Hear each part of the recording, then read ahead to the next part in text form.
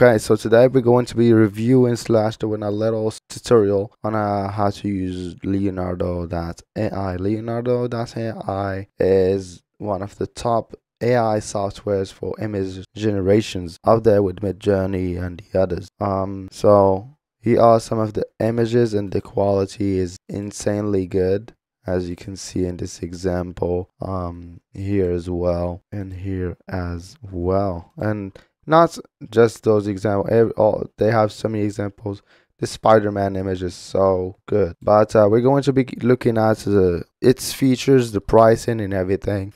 And at the end of the day, it's up to you to make the decision whether you want to be part of it or not. Okay, so as a user, you have two main things that you can do. Okay, we have image generation, which looks like this, and I would say what makes it so special or a little better than Midjourney is the amount of features it has. You can do way more with this than what you can do with Midjourney, for example. Okay, so not saying that, for example, with Midjourney you have the aspect ratio, but you don't really have to pick the number of images.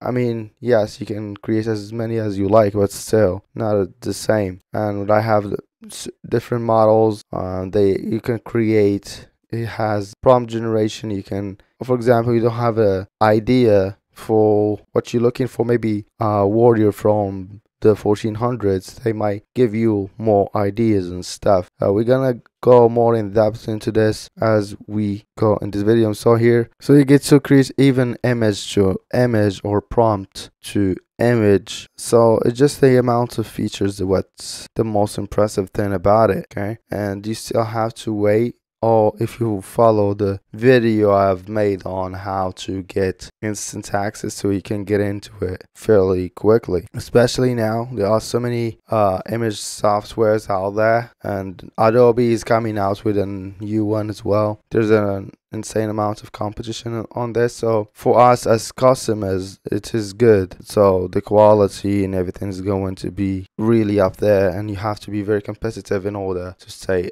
up there. Anyways, we'll get back to this in a second. We have AI Canva beta. So here it's like basically this one is like a Photoshop but with AI. So basically you get to edit an image however you want. Okay, you just basically select what you want of part of the image, and you get to pick which model you like as well. And basically you type, oh, for example, snake eyes or cat eyes, add ears, remove background, whatever you want, and basically it does it for you. It's like Photoshop, but it's much simpler with AI. Here, this is another thing that I liked the most about it, is that you can create your own data sets to basically train the AI to create images based on the images that you did upload to it. Okay, and there are many models out there as well. So there are the platform models. So if you like, for example, pixel art style, you can go ahead and do it, and there are several examples to basically show you what you can create with this model. Or there are other ones as well, battle axes, and the same thing as well. For example, if you're working on a video game or something like that, and you want axes to use in your game that looks high quality, something like this, you can use this model. And there are other models as well, community models, and you have here your models. The models that you will find here are the models that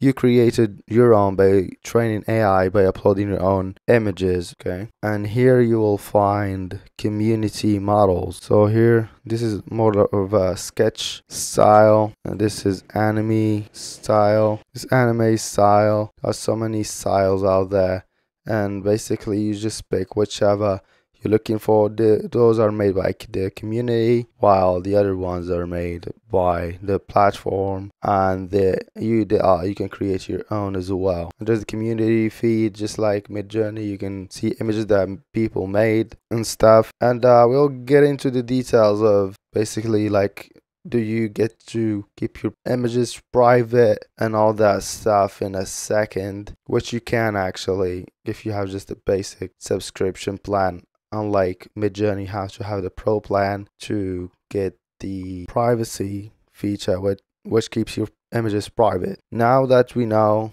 what you basically what can Leonardo.ai create, now we can go ahead and play around with it and see what we can create. Okay, so we can go here to AI image generation and we can pick the model that we like. So you get to use the free plan. Yeah, the free plan provides you with 250 tokens, which is very limited. Okay, but if you want to create more, you can use the plan. You have the monthly and yearly, whatever you like. So I think with this you will pay $120, but if you want to just pay monthly, you'll pay $12 instead. The pricing is very similar to Midjourney as well. It's very similar, but from the jump you have private generations and priority infrastructure, while here you have relaxed generation, and here you get to generate even more dependent jobs, up to 20 with the, I guess this is the pro plan, Maestro, I guess. But anyway, so yeah, but with the free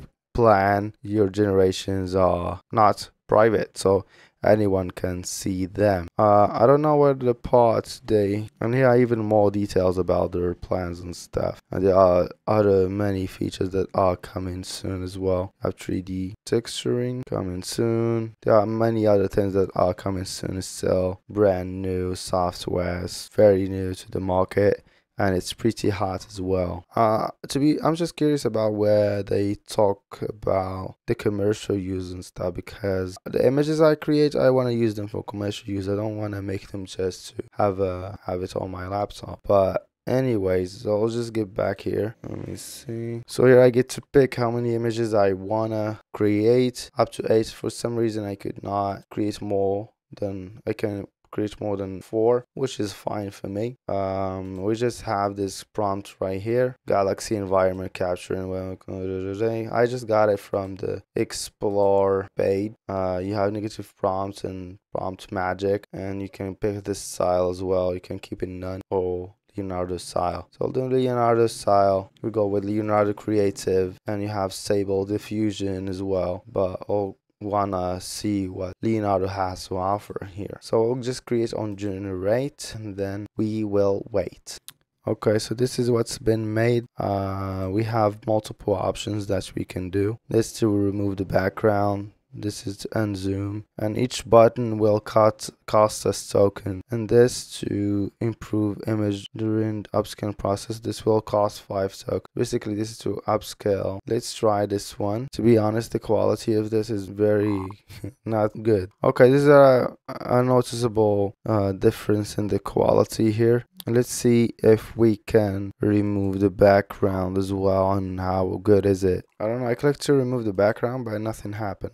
We can download the image as well. If we want to take a closer look, we'll just open the image and it's not bad looking, the fingers and stuff. It's not a bad image, especially after the upscale, but it didn't remove the background. Anyways, so yeah, there are other ones as well. So this is basically from image to image. So this is basically we use an image to create another image. Now with we want to do image prompt. We can do titling as well if we want to create a pattern. So let's see, let's type something. Okay, since I don't really have an idea of what I want to create, let's use this feature here to create to generate prompts that we can use. The green zombie, and let's see what they're gonna say.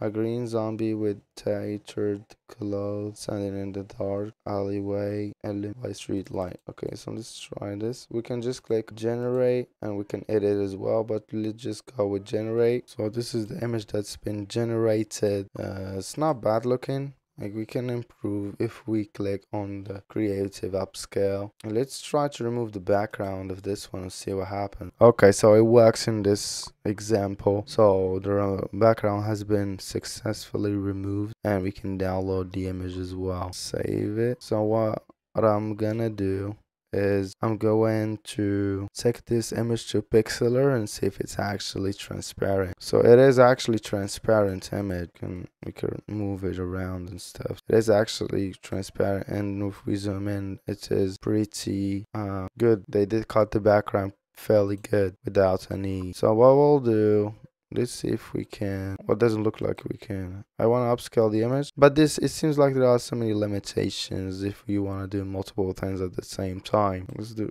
original, and then we can improve. Well, creative upscale. With creative upscale, it's not just they upscale the size of the image, but they upscale the quality of the image. They bring more detail and stuff. So this is what it looks like after the upscale. This is without the background. This is the original image. This is the upscaled image. In terms of some details, they look better. Some they don't look that great. So let's just try to download it. I'm just curious, how big is it? Copy. I'm gonna paste it to Pixlr and see how big is it. So this is the actual size of the image. It's pretty big, especially comparing them to Midjourney images. It's pretty reasonable size, and you can see, and the quality is not bad either. Pretty good for our example. Okay, let's go back here. I have an image that I really liked, so I really like this one. I wanna try it to do image to image. I mean, what you got to do is you have to just play around with it, and you'll get that's the best way to learn how to use it, just like any other software basically. But let's just type spy. I'm just gonna do two to not spend as much tokens. Okay, so those are the two images that were generated. To me, it seems like you have to kind of upscale the image always to get that high quality. This is the other one. Super similar, but it seems like if you want to get consistent characters or consistently looking, for some reason this the new Spider-Mans, they look more buff than the other Spider-Man. But yeah, now we can get to select a custom model. So we can go here and basically we haven't made any models of. I haven't made any model. Did not train the data set, but yeah, we have the platform models and community models as well. So here, if you wanna create crystals or pixel art or whatever, there are so many ones out there. They're too specific, that's the thing. Like if you look into create crystals or pixel art, there's so many things out there. There are so many ones here. I think I'm just gonna get back to the other one. I'm gonna create an axe, for example. This looks pretty good, but the thing is when you like pick this one, for example, this model, the training resolution is going to be this. So yeah, so let's just create on generate with this model, and then let's type in well, you know what, I'm going to use the prompt generation as well. Model axis prompt generation here. Let's see what we can get, and let's try this one and see what they're gonna create. So basically you can pick any model just from here and basically create whatever you like, and it's more specific. Okay, so I did interesting. Well, you know what I'm gonna do now? I'm just going to do a battle axe. That's something as basic as that, and see what happens. So this is the image that's been made, and we just typed in battle axes, but they didn't really give us anything. I mean, anything is going to be like hit or miss sometimes, but yeah, so this is basically the image thing. We can pick the ratio, the size, dimension, the image dimension, guide scale, titling. So this is the thing that I haven't tried yet. I'm going to try it right now, but I'm going to do it with another model. I have a model in mind, which is crystals. There's this one, there is one. So I'm going to go with this one, generate with this model. I'm going to enable prompt magic and do none, and just type in. So basically this is the image that's been generated to see if we can create a perfect pattern here, and this is what we were being able to get. The prompt was crystals, pattern, black background, neo colors, and this is what it looks like. I use this creative upscale. The quality looks way better. I took it to Pixlr and I duplicated the image 4 times, and it looks perfect, almost perfect to me. So yeah, there's a slight, it's a little messed up in here, but it looks a lot very good still. In terms of the vertical. Anyway, so it looks very good. It's not perfect, but it looks pretty good actually. It's a little, maybe if we do this, it's a little not perfect, but it still looks pretty good in my opinion. So that was our little test for the pattern thing. And now, well, let's go to here, the Canva, so we can find this. I spent so many tokens. I only left with 145. Now I'll go to the AI Canvas beta, and here it is. So I'm just going to use the Spider-Man image here. It's pretty large, so I'm going to make it smaller, make sure it is within the, I don't want to ruin the image. So what I'm gonna do, zoom in, I'll use this, draw a mask, and this, let's try this here. Let's type in blue eyes. Okay, let's do something more. Let's make this, the brush a little bigger. Let's play with the background here. Actually, there are more than just one. Okay, this is my favorite, but anyway, so let's do accept, and then let's do draw a mask here. I mean, as the moment you'll start using it, the second you realize it's pretty easy to get familiar with. To be fair, like Midjourney took me a while longer to understand, since I did not really understand how to use Discord. That's the thing. So let's right here. So we want to do something interesting with the background. So here, let's do lava.